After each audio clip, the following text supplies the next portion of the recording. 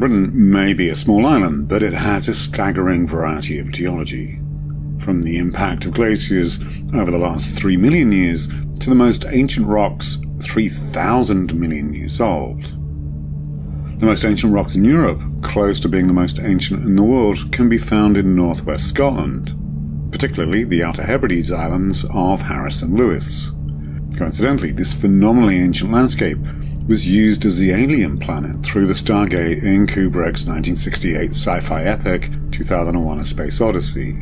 On this journey, we are going to go on a time odyssey. Hello, Hal, do you read me? Do you read me, Hal? Affirmative, Dave. I read you. Open the pod bay doors, Hal.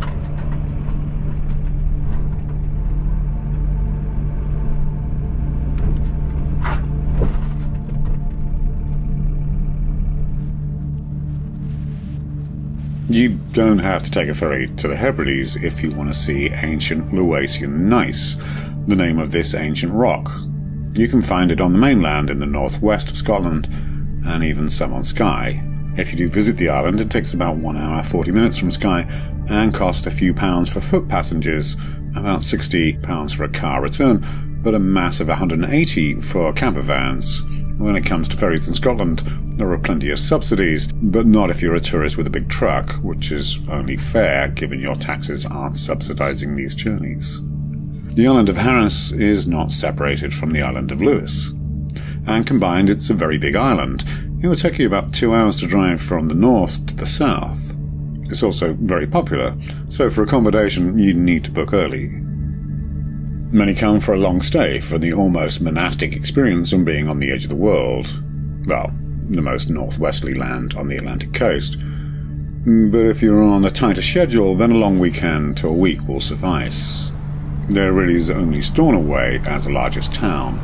The main activity is just soaking up this awesome scenery. I'm covering the Neolithic stone circle of Callanish complex in another video, which is also a must-see, but on this occasion I'm here for the landscape, or rather the underlying geology. It's a landscape that started its life very early on in the history of the planet. How amazing is that? And it's on our doorstep, no trekking to the icy wilderness of Greenland or Canada, or the remote deserts of Australia. This is a couple of days driving, and there's broadband and plenty of places to park up the camper. There are even golf courses. I suppose a question lurking is, how do we know how old the rock really is? So 200 years ago, many believed the world to be a mere 6,000 years old. In the early years of geology, deductive reasoning and the collection of fossils led to the understanding of different geological ages. Layers of sediment filled with different bones and shells and creatures that defined a young Earth, and this is known as relative dating. A strata with fossils of a certain dinosaur will be of a comparative age. If there are, say, fish fossils in the strata below, then they are going to be older. Like tree rings, each strata having a relative age based on the fossils. About 120 years ago, it was conceived that perhaps the Earth may be 100 million years old. It was only with the understanding of radioactive decay, a century ago, that a method was devised that the true age was obtained. In the case of Lewisian gneiss, this was as recently as the 1960s. Radiometric dating looks at how unstable isotopes of an element, like carbon, decay, carbon-14 being the best known, and it decays at a set rate, like an atomic clock. Carbon-14 has a half-life of 5,700 years, which means that anything that is 70,000 years or younger with remains of living carbon can be accurately dated within a few hundred years. There are other methods, and of course combining methods to cross-reference findings. Rocks are of course older, and don't have living carbon. Uranium found in igneous rocks will eventually decay to lead over billions of years, and potassium-bearing rocks likewise have an isotope that decays to argon. Potassium-40 has a half-life of 1.3 billion years, and common in crystals found in Lewisian gneiss. Dating rocks is simply a matter of sampling and doing the calculations based on the amount of potassium-40 and the amount of argon. There are older rocks in the world. There is the gneiss of Canada and Greenland that are nearly 500 million years older. But when we get to a billion years, 1,000 million years, we are on the edge of eternity, and as I've said, these locations are a much longer trek to get to. The rocks you see were formed deep in the Earth's crust. This is magma that rose up and froze somewhere on the planet over 3 billion years ago. That's 1.6 billion years after the Earth was born. In those first 1,500 million years, a period known as the Hadean, named after the Greek Hades, it was a fiery hell with asteroids bombarding the planet, when Earth looked like Mustafar from Revenge of the Sith. Okay, not 2001, but sci-fi say kind of close enough. The planet cooled down around 4 billion years ago. For the next 1,500 million years, the Earth entered into the Archean, which is Greek for ancient. And it's during this period the rocks you see were formed, and it was an alien and unfamiliar Earth. The moon would have been much larger in the sky. The tides were greater, and the day not 24 hours, but 12 hours 3.5 billion years ago, and only 18 hours a billion years later. After 500 million years of this genesis, the Earth had cooled and was a featureless and endless shallow ocean, which initially had no continents. There were some islands, microcontinents, that grew up out of the mantle, and they collided to form the first continent called cratons. The first life, cyanobacteria, emerged at this time 3.4 billion years ago, and it formed microbial mats in shallow waters, building strange colonies like hard corals called stromatolites. The bacteria cementing minerals to form these strange structures, and although rare, can be found in salty water in Western Australia today. Earth, despite being a watery planet, was not hospitable. The atmosphere was carbon dioxide and methane. The sky was a green haze. The sun was dim.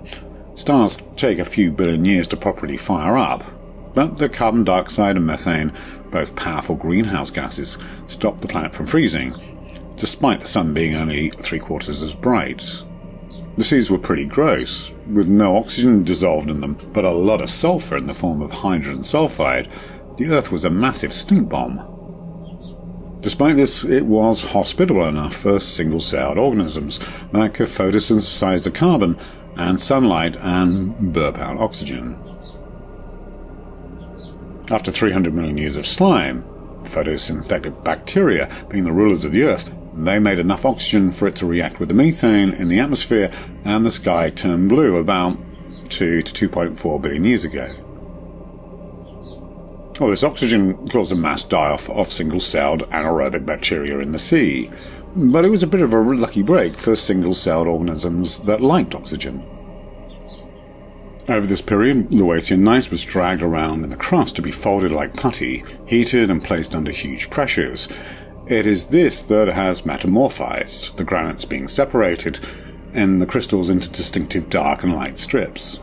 You can see clearly in this rock face on the mainland the lighter original granite that has been squished and folded and transformed, with later pink granite injected into it, within the crust, 20 kilometers and more deep.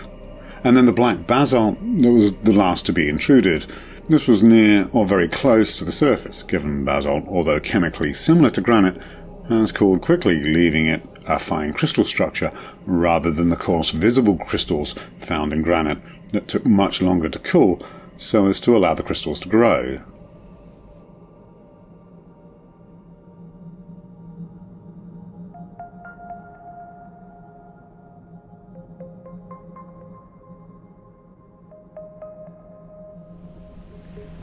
If you imagine I'm standing in the present and the end of this beach is the beginning of Earth, it gives an idea of how far back we have to travel.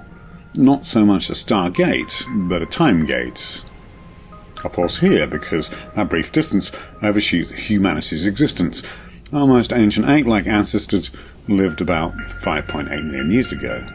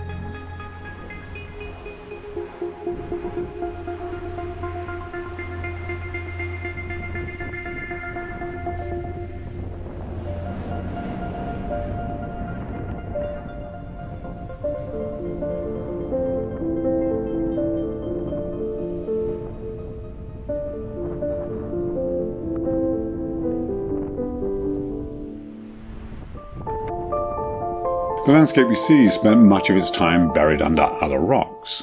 A billion years ago, the northwest of Scotland, including the Outer Hebrides, were part of a major supercontinent. Hundreds of millions of years before the better-known supercontinents of Gondwana and Pangaea existed, and plate tectonics hadn't fired up, and the microcontinents had coalesced into one large, rather boring continent named Nuna. Northwest Scotland was on the western edge of this continent, at the equator. It was a continent devoid of life, where an early form of plate tectonics pushed up mountains. These were rained on, eroded, and they washed down sand and gravel for a billion years in what is known as the Boring Billion, 1.8 billion to 800 million years ago. And the layers of sand and gravel can now be seen in Scotland on the mainland. It's called Tyrrhenian sandstone and forms the oldest mountains, as well as stunning sea stacks and smothered the Lewisian gneiss in sediment. Here, the recent glaciation of ice ages, a mere million years ago, have carved out the sandstone to reveal the original valleys that were carved into the gneiss. You are looking at 1.2 billion year old valley, which is only a little bonkers. Between 2.5 and 1.5 billion years ago, the mountains of West Harris were formed. These mountains are igneous granite, again formed deep underground and intruded into an already ancient land. About 1.1 billion years ago, Nuna broke up, with the biggest continent becoming Rodinia, which is centered around Russia, with northwest Scotland now having Greenland and North America, continent of Laurentia, moving down to its west, and now south of the equator. Then plate tectonics got going. During the Cambrian, the seas exploded with different forms of life. The Hebrides were on the edge of a sea where sand washed up in the Ordovician, and it was submerged with calcium-rich mud forming limestone. The Chalazoni orogeny, as continents collided, raised up mountains on the mainland, but here it pushed the land above sea level, seeing deposits previously laid down eroded away back to the base Lewisian gneiss. In the Triassic, now landlocked in Pangaea, the tropical rains washed sand and pebbles and deposited by rivers in low-lying valleys. Most of this on Lewis has been eroded away, but some remains around Stornoway. 205 million years ago, in the Jurassic, shallow seas returned, teeming with life of corals and bivalves and anomites, and thick layers of limestone, sandstone and mudstone were formed. Around the edge of the shallow sea, dinosaurs roamed. The Cretaceous, despite being the true era of dinosaurs, again saw much of the area submerged, with chalk formed from the bodies of tiny algae being laid on the sea floor. Unlike the south of England, where you can see the chalk deposits, they were quickly eroded away here. A mere 60 million years ago, the North Atlantic widened. The thinning crusts saw volcanoes erupt in the Inner Hebrides, and this also uplifted the Outer Hebrides, and it saw the erosion of the layers of rock laid down over the previous 150 million years, again revealing the ancient Laoisian gneiss. At the same time, an asteroid brought the end of the age of dinosaurs, although technically non-avian dinosaurs. The birds are still around. Within a few million years, rapid warming saw the seas expand and the palms growing in the Arctic Circle, so perhaps the peaks of the Hebrides looked like tropical islands. 30 million years ago, cooling occurred with sea levels falling, and the islands covered in forest, which we would find more familiar. And of course, over the last 3 million years, there have been pulses of ice sheets that rolled over this landscape, obliterating everything in its path. I don't want to come across as some wishy-washy hippie, but I cannot come away from this landscape not transformed. Some would say it's spiritual, which is absolutely fine. On the one hand, this is an incredibly ancient land, and I'm taking it on trust.